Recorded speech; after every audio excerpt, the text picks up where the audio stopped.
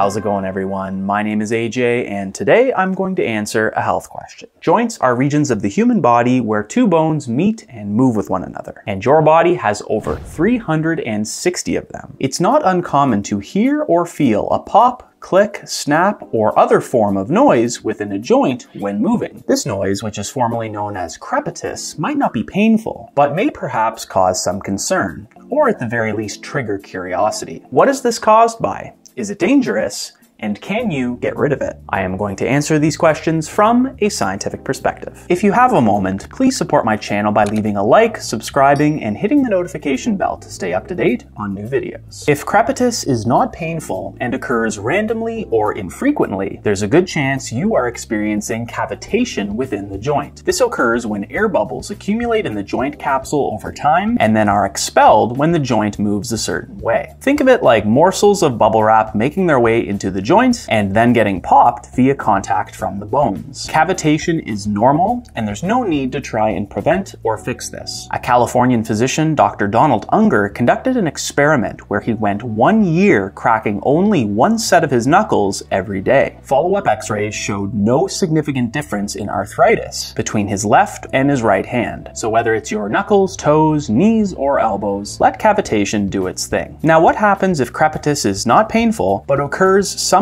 or very frequently? In some cases, it might happen every time you move your arm or leg a certain way. This is probably the most common situation I get asked about, and arguably the most complex situation to answer. Why is that? Well, just because the noise is heard and felt at a specific joint, it doesn't necessarily indicate that specific joint is the source of the problem. For example, crepitus at the ankle doesn't always mean the problem is at the ankle joint. It could be at the knee, hip, torso, or somewhere else. Simply put, crepitus is a symptom indicating a problem at the joint or elsewhere that likely requires your attention. Here's how it works. As your joint moves, many muscles and tendons slide over bones, which produces some noise, but typically not enough to be heard or felt. Some of these muscles may cross several joints and may span across multiple bones of the body. If there is scar tissue built up from a previous injury, or you have certain muscles that are undertrained or neglected, they might become weak and stiffen. This causes an increase in muscle tension, which may shift certain bones out of their optimal working position. All of this will likely initiate more aggressive contact between the bones and tendons during movement, which often translates into a louder pop or snap you might hear or feel. So is this dangerous? Over the short term, I wouldn't freak out about it. Usually after a good warm-up, added blood flow to the area is enough to muffle a lot of the noise. But just because you're able to quiet crepitus, that doesn't mean the problem is completely solved. You should still address muscle weaknesses or imbalance by performing appropriate exercises and mobility drills. I've created many videos on my channel explaining how to go about doing this, which you are free to have a look through. If you choose to ignore the noise, your odds of developing an acute injury and pain increases substantially, which is the perfect segue to the third and final scenario. What if your crepitus is accompanied by pain? At this point, you're likely dealing with something a little more serious. Painful crepitus is triggered by significant tissue damage or disease within the joint. If the pain develops somewhat gradually and tends to get worse when performing moderate to intense physical activity, this may be indication of early stage osteoarthritis, which is the result of articular cartilage breakdown due to excessive wear and tear on the joint. Parts of your bone become unprotected and rub together, which creates noise and inflammation. A pretty common occurrence in older individuals and those who have played high-level impact sports for many years. The most common treatments for osteoarthritis involve medication, physical therapy, and cortisone injections in an attempt to manage pain levels. But if none of these work, surgery will likely be required and the joint may have to be replaced entirely, which is not a fun process to go through. Now, if the onset of pain was somewhat quick and it feels similar whether you are physically active or not, chances are you are dealing with some sort of acute tissue damage. This may have been triggered by a sudden increase or change in your activity level, or by some sort of injury from sudden movement or impact during exercise or sport. Maybe one day you decided to try and break the world record for a mile run without warming up. Or perhaps you were playing a sport, fell, and landed on your knee or elbow, but were so focused on the game that you didn't even notice. Whatever the case may be,